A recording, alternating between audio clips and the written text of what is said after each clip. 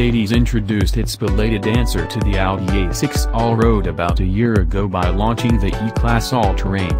With a rugged body, 156mm, 6.1-inch, ground clearance, and standard 4MATIC all-wheel drive, the all-terrain is the perfect alternative to an SUV.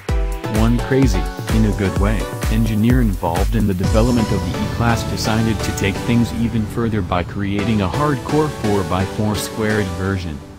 Naturally, his source of inspiration were the bonkers Mercedes-AMG G63 6x6 and the more recent G-Class 4x4 squared. Jürgen Eberl is responsible for creating this gem, and it took him roughly 6 months to get the job done. In the first phase, the midsize wagon received plastic body cladding while the ground clearance was raised by 40mm, 1.5 inches, thus bringing the total to almost 200mm, 7.8 inches. Not entirely satisfied with the project, he took things even further by borrowing the portal axles from the aforementioned G500 4x4 squared and ending up with a massive ground clearance of 420mm, 16.5 inches.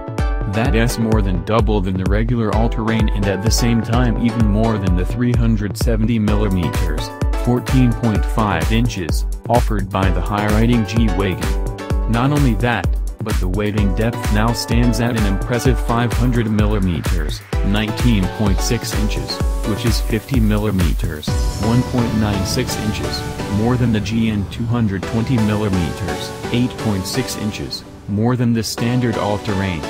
The approaching departure angles have also been improved.